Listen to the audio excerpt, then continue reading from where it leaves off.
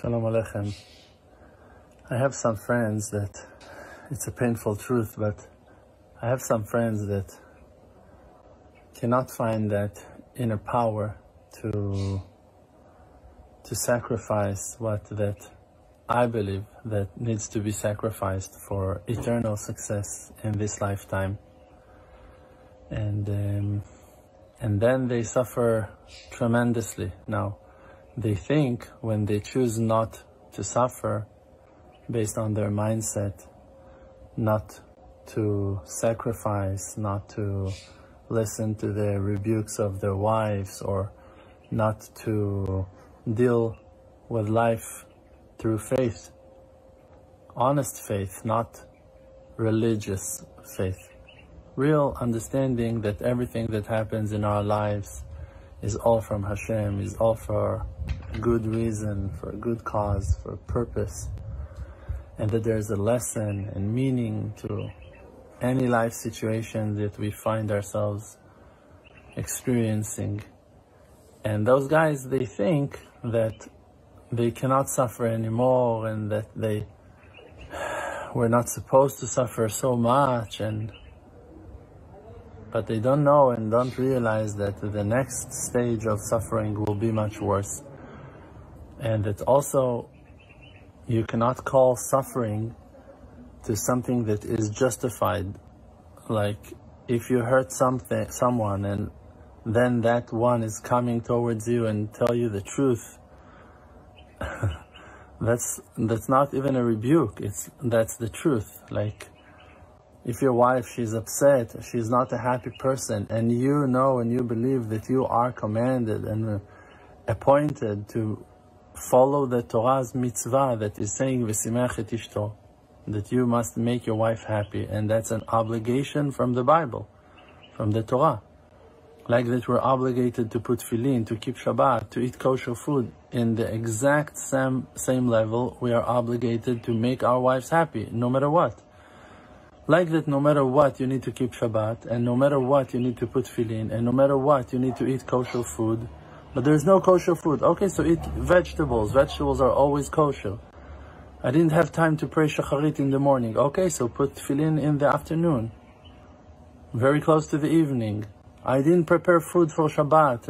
My wife, she doesn't want to keep Shabbat. Okay, so what? But Shabbat is Shabbat, and you must keep Shabbat. So exactly like that, you're going to follow all the halachot, all the Jewish rules. Also, you are obligated in the exact same level of importance to the mitzvah of making your wife happy. Now, if she's not happy, it's your responsibility. Exactly like that, if it was hard for you to put tefillin. So people think, no, it's too heavy for me. Okay, tefillin are also too heavy. Shabbat can also be too heavy. Just know and don't justify yourself. No, I cannot keep Shabbat. No. You maybe don't have the merit to keep Shabbat. Maybe you don't have the privilege from heaven to make your wife happy. So they think that they're gonna get rid of their wives and gonna go and do whatever they dream that will make them happier. And by that they're gonna remove the pain, like the wife is the pain, are the pain. No. The pain is coming because of your sin. En yisurim belo avon. There is no suffering without sin.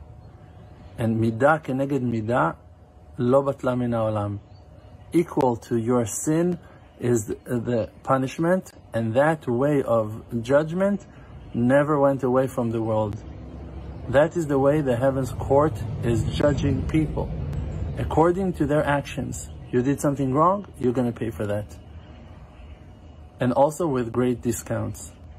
So you think you're going to get rid of your problem, your wife. You think you're going to get rid of your issue by running away from the message.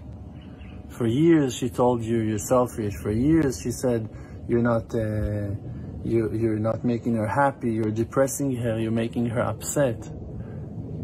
And I'm now talking to the men, and it's true that you can find also situations that will be in the opposite, that the women, they have, they failed, they mistake, they did something wrong. Like I'm not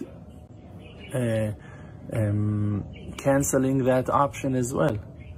But I'm talking about a certain situation that I'm experiencing with friends of mine, people that I really care for.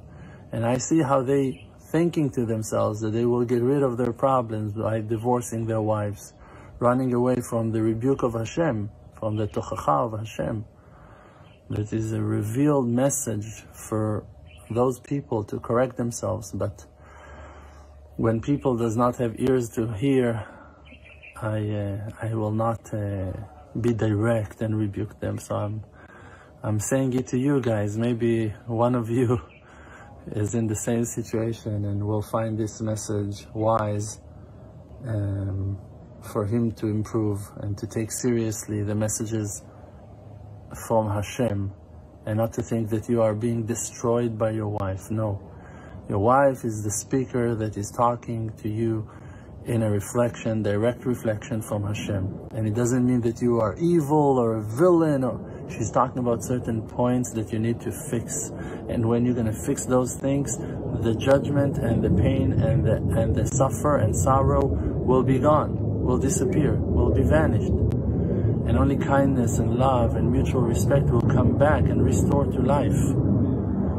We need to believe that there is a supervisor on our lives, and we're not like walking in chaos and what's going to happen and what will be.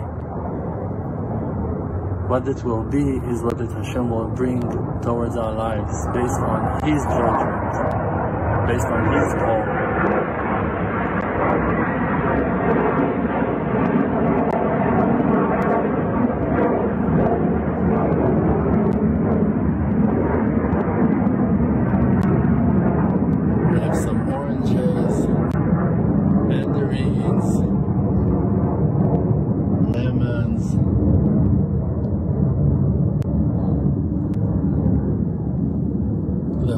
Of Israel is full with the sweetness.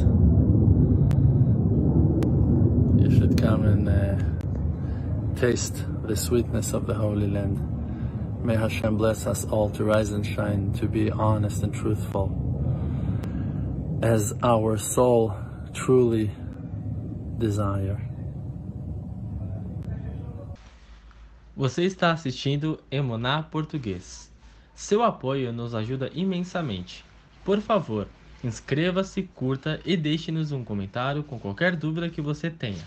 O melhor de tudo é simplesmente compartilhar este vídeo, ajudando essas mensagens de fé a chegarem a todas as pessoas, não importa a sua origem. Fique bem e shalom!